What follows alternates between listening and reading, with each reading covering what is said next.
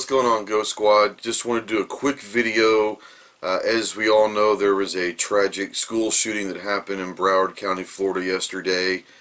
Our hearts and prayers go out to everyone that was affected by the shooting.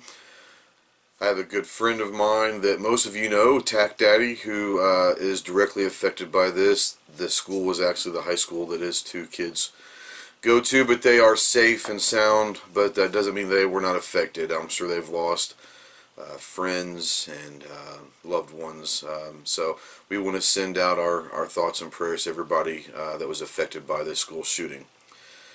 As with all tragedies, there is going to be some rhetoric and some talk in the following days, weeks, months about could this have been prevented and what can we do to prevent this.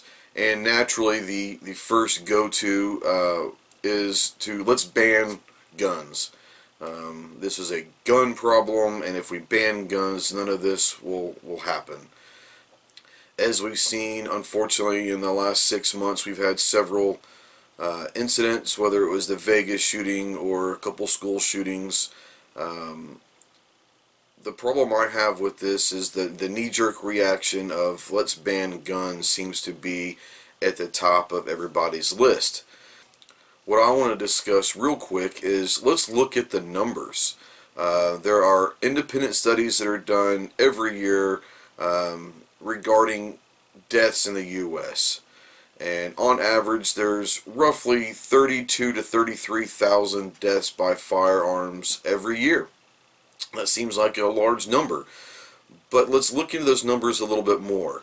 Of that, let's say 33,000 of them, we're going to say 22,000 of them on average are suicides. So we can take those out as far as homicides, murders, and all of that. Once you take the suicide rate out of it, you're looking at 10 to 11,000 deaths per year by gun. And that's including homicides, negligent discharges, and then a category they call an undetermined reason.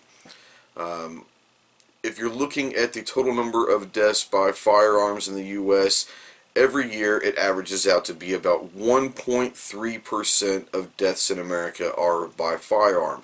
Now, that 1.3% also includes the suicide rate. So if you take the suicides out of it, you're talking about a very, very small number. If you look in the same numbers, you're looking at deaths by vehicles. Deaths by vehicles are anywhere from 38 to 42,000, so we'll call it 40,000 deaths a year caused by vehicles. I'm not trying to sit here and say that there isn't an issue with firearms in America. What I am saying is we talk very, very quickly when there is a tragedy with firearms as to banning guns. But what we don't talk about is the 40,000 deaths by vehicle every year. I don't see federal, state, and local legislation trying to be passed to ban the cars, or let's regulate the speed of cars, or in the drunk driving instance, let's limit people to be able to only buy one beer at a time at the beer store instead of buying a 30-pack. I don't see that legislation being passed. I don't see that legislation being talked about every time that there is a death by a drunk driver or a vehicle manslaughter. I don't see that happening. But we do see every time that there is a firearm incident in America, the quick knee-jerk reaction is to let's ban all guns. I will say this. Do I think that there are things that could change and help these incidents not to happen? Yes, but banning guns is not the answer. In my opinion, and yes, this is my opinion, you may not like it, and I understand that. You may not agree with it. That's okay. If you look at the last few incidents that have taken place, the Vegas shooting, the church shooting in Texas, the school shooting in California, and now the school shooting in Florida, what do all of these places and incidents have in common? The people that were injured or killed were in a gun-free zone. You can call it what you want. You can call it a soft target. You can call it whatever you want. These people were targeted by a shooter that knew that guns were not allowed in that area. So instead of inviting this to happen by having these gun-free zones or soft targets, whatever you'd like to call them, why don't we, instead of having these gun-free zones, why don't we lead by example at the local and state level, and hopefully at the federal level, to sit there and say these gun-free zones are rich environments for something bad to happen. Why can't we have teachers that are able and willing to carry at school?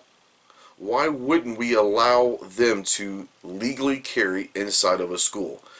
If the state requires additional training, then let's get it for them to make sure that the local and state police are involved in the training of these teachers. But I'll tell you what, if there's an active shooter that's going to go out there and plan on attacking a school or a church, they are less likely to attack a school or a church where they know that there are going to be multiple people that have firearms with them.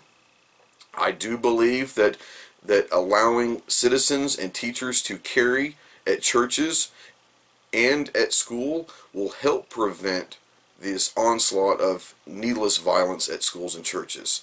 Let's not talk about banning guns. Let's talk about how can we effectively hinder the ability of people to get into soft zones or gun-free zones and cause harm. If there are less gun-free zones, there are going to be less incidents of mass shootings. People are not going to take the risk of going and shooting somebody in a zone that they know that other people are going to be carrying firearms as well.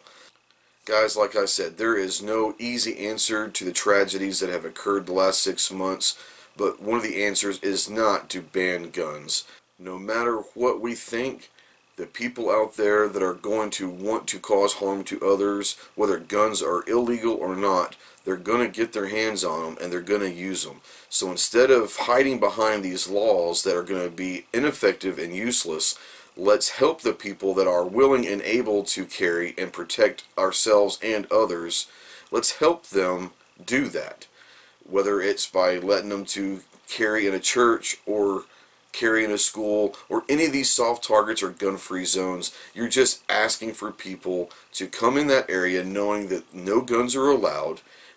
Like I said, the people that are looking to cause harm in these areas have a total disregard for laws. They don't care what gun-free zones are. All that means to them is they're the only ones that are going to have them.